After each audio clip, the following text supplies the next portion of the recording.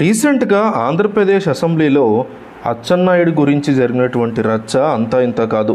అచ్చెన్నాయుడిని suspend చేసి వైకాపా తమ భయాన్ని చాటుకుందంటూ టీడీపీ మొదటి నుంచే ఎద్దేవా చేస్తోంది. అలాంటి అచ్చెన్నాయుడు సభలో మళ్ళీ అడుగు పెడితే పరిస్థితి ఎలా ఉంటుంది? మళ్ళీ అడుగు పెట్టడానికి ఆయన ఎటువంటి అవకాశాలేంటి? సోమవారం నాడు ఆయన గనక అసెంబ్లీలోకి మళ్ళీ వస్తే ఏ రకమైనటువంటి రచ్చ జరిగే అవకాశం ఉంది? ఒక్కసారి ఈ వీడియో పూర్తిగా చూస్తే దీనికి సంబంధించినటువంటి పూర్తి డీటెయిల్స్ మీకే అర్థమవుతాయి. రీసెంట్గా AP speaker Tammineni Sitaram assembly యొక్క బడ్జెట్ సమావేశాలలో అసెంబ్లీలో టీడీపీ సభ్యుల మీద ఆగ్రహం వ్యక్తం చేసిన సంగతి మనం చూసాం. మొదట మాట్లాడినటువంటి టీడీపీ చీఫ్, ప్రతిపక్ష నాయకుడు, మాజీ ముఖ్యమంత్రి చంద్రబాబు నాయుడు వారి తరఫున మాట్లాడడానికి అచ్చెన్నాయుడికి అవకాశం ఇవ్వాలని ఓపెన్గానే కోరారు.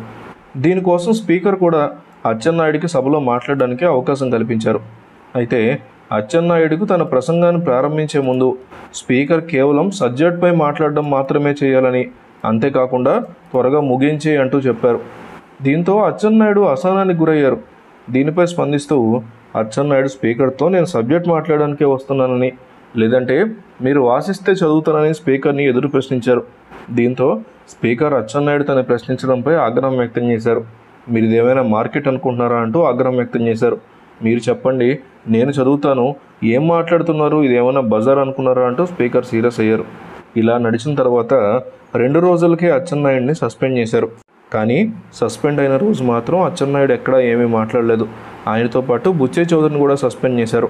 కేవలం నిమ్మల రామానాయుడు పోడియం వైపు దూసుకెళ్తుంటే ఆయనతో పాటు బుచ్చే చౌదరిని, అచ్చెన్నాయుడిని సస్పెండ్ చేయడం చాలా దారుణమైన విషయం అంటూ సభ్యులు కూడా మాట్లాడుతూ వచ్చారు. అదే రోజు అచ్చెన్నాయుడితో పాటు మరొక ఇద్దరిని సస్పెండ్ చేసినందుకు గాను చంద్రబాబు ధర్నా కూడా నిర్వహించారు. అధికార పక్షం ఇష్టం వచ్చినట్టు వ్యవహరిస్తోందంటూ తన నిరసన గళాన్ని కూడా అసెంబ్లీ బయట చూపించారు. తాను ఏం మాట్లాడాలో మీరు రాసిస్తే తాను చదువుతానంటూ స్పీకర్ను ఉద్దేశించి టీడీపీ సభ్యుడు అచ్చెన్నాయుడు చేసిన వ్యాఖ్యలే సభలో ఆ రోజు గందరగోళాన్ని సృష్టించాయని, ఆయన సస్పెన్షన్కి ఇది కూడా ఒక కారణం అంటూ అప్పట్లో వార్తలు వచ్చాయి. ఏదేమైనా స్పీకర్ దగ్గర స్పెషల్ పర్మిషన్ తీసుకుని త్వరలోనే అసెంబ్లీలోకి అచ్చెన్నాయుడు అడుగు పెట్టబోతున్నారు అంటూ అచ్చెన్నాయుడు యొక్క అభిమానులు, సపోర్టర్లు సోషల్ మీడియాలో చెప్తున్నారు. ఇది ఎంతవరకు నిజమో అవుతుందో లేదో ఇంకా తెలియాల్సి ఉంది. అయితే అచ్చెన్నాయుడు యొక్క రాకను మాత్రం చాలామంది కోరుకుంటున్నారు. ప్రజల యొక్క సమస్యల్ని, ముఖ్యంగా ఉత్తరాంధ్ర ప్రాంతం యొక్క సమస్యల్ని అచ్చెన్నాయుడు సభలో ప్రస్తావించడానికి సిద్ధంగా ఉన్నారని, ఆయన మాట్లాడితే గనక అధికార పక్షాన్ని ఖచ్చితంగా ఇరుకున పెట్టగలరనే నమ్మకంతో కేవలం ప్రజలే కాకుండా టీడీపీ శ్రేణులు, ముఖ్యంగా చంద్రబాబు సపోర్టర్లు కూడా ఉన్నారు.